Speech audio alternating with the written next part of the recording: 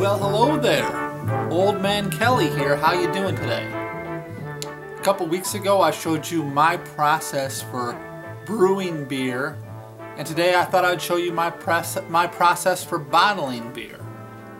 And as you watch this, it's just the highlights. I want you to keep in mind that everything I use here, the tubing, my hands, stirring implements, bowls, whatever I use, the bottles, the caps, they've all been soaking in a sanitizing solution. So everything that the beer touches has been sanitized. Anyway, that being said, let's watch my little film. Alright, those are my bins of beer bottles that I collect over the time. Whenever I go out and people drink good imported beer, I save the bottles, and they've already been washed out when I first got them, scrubbed out with hot soapy water. Now I'm pretty much just rinsing them out, making sure that any dust or whatever that might have got in there is cleaned out. I gotta pretty much scrub out every beer bottle and rinse it out. There'll be 50 clean beer bottles when I get done, but you gotta take time to enjoy a little brew. This is Two Brothers Heavy-Handed that I'm pouring here. What's the point of brewing beer if you're not gonna enjoy beer? Beer. So I continue washing out. This is the most tedious process of doing the beer, is getting all these bottles nice and clean. For those of you who don't know, the key to making good tasting beer is cleanliness. The cleaner things are, the better the beer. Uh-oh, wait a minute. Somebody's hungry. Little Amanda's wondering where her dinner is, but too bad, I'm making beer, Amanda. You're gonna have to wait. Like I was saying, if you ever make beer, number one rule, clean. Clean everything. You sanitize countertops, hands, water, parts, anything that touches the beer that might... Oh, there it is, 50 clean beer bottles. They aren't sanitized yet, they will be, and that's what I use to sanitize them. So that sink is filled with a sanitizing solution, and everything will go in there. And these tubes I'll fill up with sanitizing solution. There's my bucket I'll use for bottling. You see I'm putting sanitized solution in there, and I'll swish it all around. Now this is the priming sugar I'm doing here. I'm putting about 3/4 of a cup of priming sugar in with some boiling water. And I'll let this boil, and it'll sterilize by boiling, and we'll come back to what that sugar does later. There's the bottle caps I'll be using, and you see I got all the bottle caps soaking in a sanitizing solution, making sure they're nice and clean. And there's our beer. Well, it's not really beer yet, but it would get you drunk if you drank it, but there's no carbonation yet. Carbonation will happen inside the beer bottle. So one of the first things you do when you open it up is give it a nice sniff. Make sure it smells like beer, and this obviously does. That's what it looks like. All that garbage around the outside, and there's a lot on the bottom too.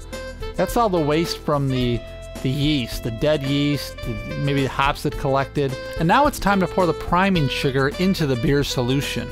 What this will do is it'll cause this is what you need for carbonation. The yeast that's still alive will eat the sugar and produce carbon dioxide, which will be natural carbonation. Most beers you buy today are artificially carbonated. Carbon dioxide is injected into the beer, where homebrew is naturally carbonated.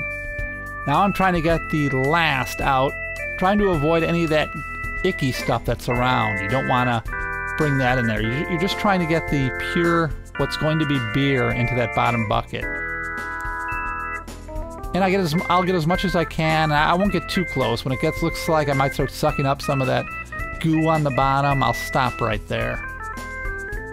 And now the beer bottles are going into the sanitizing solution. All 50 beers will soak in here. It takes about a minute or a minute and a half to really sanitize them. So I have to go in and make sure each bottle's filled with the sanitizing solution. And once they're sanitized, they go into this rack. Now this is a nice rack because it keeps the beer bottles upside down, and nothing that the beer's, like the inside of the bottle, is going to get contaminated, and the top's not going to get contaminated. The rack only touches the outside of the bottle.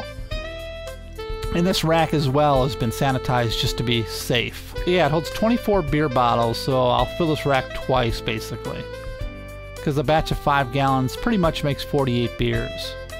Now I do this on the floor because it makes it easier. And this is called the bottle filling wand. It's pretty nice. You put it in there, it's got a little thing at the end, so once it touches the bottom of the beer bottle, it begins to fill the beer. When it reaches the top, the very top of the beer bottle, you pull the wand back out, and because the wand's being pulled out, the beer, it leaves just enough room at the top of the beer for a good fill to the beer bottle. It won't be right to the top. It'll be like the beers you buy in the store with about like an inch or so at the top, not filled. And again, I'm going to do this to all 50 beers. Okay, when we finish getting these 4 bottles filled, then I'll put caps on the top of them out of the sanitizing solution there. And then, of course, it goes to let's seal them up. I have to go get the capping thing. And I had this soaking in the sanitizing solution, though it's really not necessary because it's not really touching anything inside the beer, but better safe than sorry. And now here's a close-up of the filling of a beer. You can see how I'll take it right to the very top. Dun, dun, dun. And right when it reaches the top, I pull the wand out and it drops back down to about the perfect filling height. Now, one thing we try to do when you're brewing beer is avoid getting any oxygen into the beer. That's bad at this point. And we'll keep going. You see I'm getting farther and farther, filling beers, capping beers, filling beers, capping beers, and of course putting them into the racks. And I'll repeat this process over and over and over till all. In this batch I got 49 beers filled.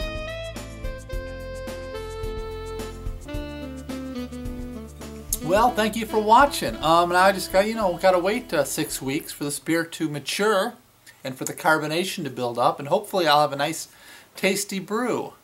It's an experimental brew, and I'm hoping it turns out well because it's for a party. So if it turns out not so good, well, people will have to deal, right? Anyway, thank you for joining me. We'll be back next week with something, I don't know. Bye.